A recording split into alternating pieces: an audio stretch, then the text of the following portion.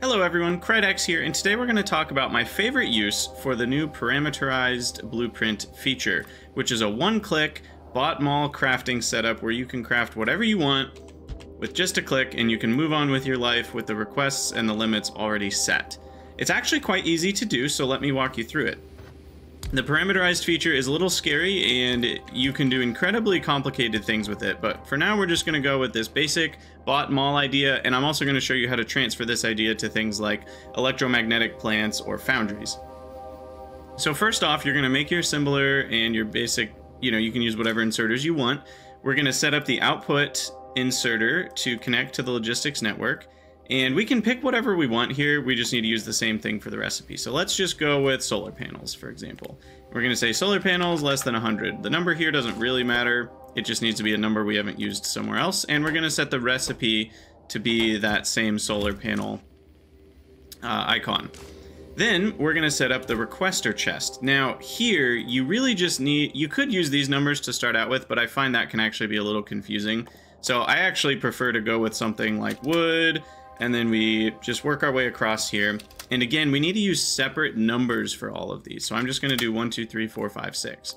The reason we need separate numbers is because if we used the same number, it would lump them all into the same variable. A little quirk of parameterization that's a bit annoying. So that's good to go for the requester chest. And now what we're going to do is we're going to make a blueprint out of this. And this is where we start the magic. So this seems pretty basic, but once you hit Parameterize Reconfigure, oh boy, there's a lot here.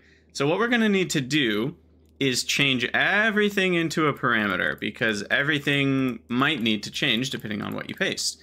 So we set all of these to be parameters, and we'll start with this bottom one. We don't necessarily want 100 of whatever we're making. What I would like is 1 stack. Now you can even set the ability to manually set how many stacks of something you want, but then you're going to need to do 2 clicks, right? You're going to need to select solar panels and then maybe 3 stacks. So you could add in a variable here that the user sets and then use that in a formula for something else. But in this case, what we're going to do is we're just going to set it to the stack size of parameter 0. If you look in this list, you can see P0_S is going to give the stack size of parameter 0. So this will return the 1 stack of whatever recipe we have in the assembler. So once we've done that, now we have to deal with all of the ingredients. So we want to set this parameter to ingredient of 0, and it'll say ingredient number 1 there. And we just set all of these to be parameter 0, so that basically 1, 2, 3, 4, 5, 6 here are going to be the 6 ingredients of whatever recipe we have set in the assembler. Then we're going to set all of these to be formulas, because we want to set the amount of each of those ingredients to a certain amount. Now, this is where your preference could easily change how you want to set this up. But what I'm going to do is I'm going to use the minimum function. So I'm going to set that up. It's just min with parentheses, and I'll put a comma in the middle because we want the minimum of 2 different things. We want the smaller of 2 different things. And what are those 2 things? Well, I want either 60 seconds of crafting, but at most 1 stack of the item. Because I don't know about you, but if you've ever shift right clicked a building and then shift left clicked a requester chest and it requests 1500 gears, you're like, oh my gosh, I don't need 1500 gears. This isn't gonna need to be running constantly. You're just setting it up to automate some recyclers or heat turbines or whatever. So what we do is we set the stack size of ingredient 1, and you can see here that we can reference that by using the P1_S, so parameter 1 stack size, so P1S. So it'll be either that, or if we don't need a whole stack, we will use 60 seconds of crafting. Now this is a little trickier, but you can get 60 seconds of crafting by using the crafting time and the item count variables. So P0_I1 is how many of this we need. So if we needed 5 plates in the recipe, this would return 5. And then we're going to multiply, or we're going to divide that by the crafting time, which is P0. Oop, I actually forgot what it is. Crafting time is P0_T. So the crafting time of the recipe. So this is how many plates per second we would need, for example. And then we're just going to multiply that by 60. So this formula is now going to give us either 60 seconds of crafting Now that would be at crafting speed 1, I will note. If you're using a really fast machine, this might only, and a lot of beacons, this might only give you 10 seconds of crafting. So you might want to change that 60 to something else. Again, up to you. And you might want to change the stack size to be 2 stacks at minimum. You know, if it wanted 10,000 for 60 seconds of crafting and you said you could only have 1 stack, you could always just multiply this by 2 and that would give it 2 stacks. But for now, we're just going to go with 1 stack or 60 seconds of crafting. And we're going to copy that and we're going to paste it in all 6 of these formula areas. And then we just have to go through and change it to item 2. And we're going to have to change it to parameter 2 stack size for this little chunk because we're dealing with the second item. And then again, we need how many. So here's parameter 3 stack size, or how many of item 3 we need in parameter 0, which is the recipe. So you just need to change the 1 to a 4 and a 4, and then a 5 and a 5. I don't even think there's anything that uses 6 solid ingredients, so we're probably going a little overboard here, but it's just for completeness sake. Oop, 6, and there you go. That's it. So we can put a name on our parameter 0, which is the only thing we actually end up selecting, which can be craft this thing. You can name that whatever you want. And you are good to go. So we can name this basic bot mol BP test. Create the blueprint. And we'll go ahead and put that in our inventory. And the first thing, this was an extra one from a test I was doing.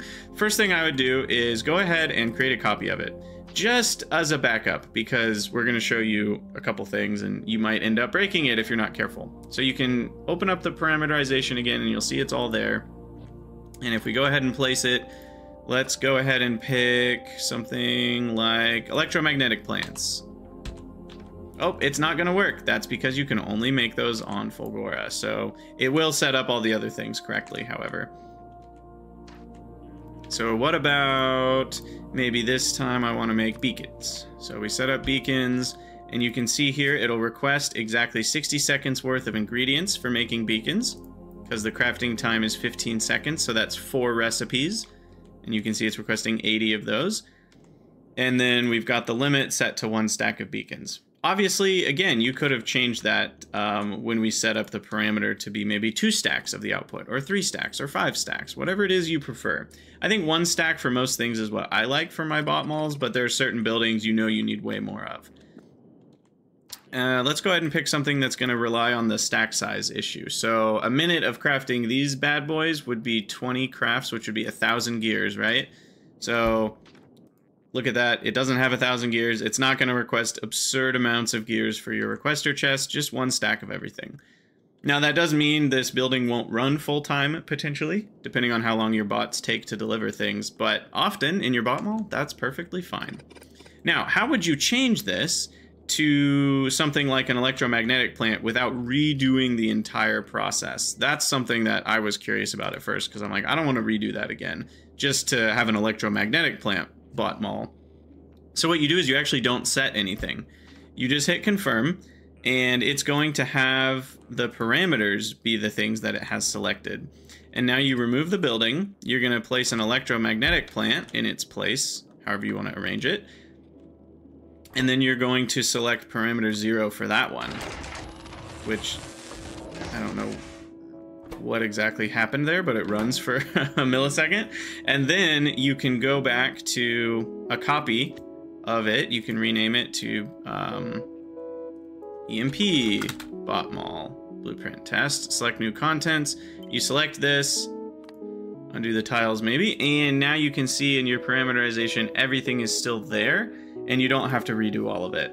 So then you can save that, and now you've got your electromagnetic plant version of craft whatever it is you want. So we could set up our blue circuits. Now obviously fluids are not included in any of this, so you're gonna have to deal with fluids separately. I personally, you know, with the electromagnetic plants, I'll just paste all of these next to each other, and then you can you know, flip these buildings so that the pass-through connects them all, so that you really only have to worry about the fluid in one spot. But yeah, that's it. That's it for today. That's going to be my lesson on parameterized bot mall blueprints. I've found this incredibly useful in my playthrough so far. I will include the blueprint string in the link down below. And other than that, thank you guys for watching. Let me know what you think down in the comments, and I hope you have a great day.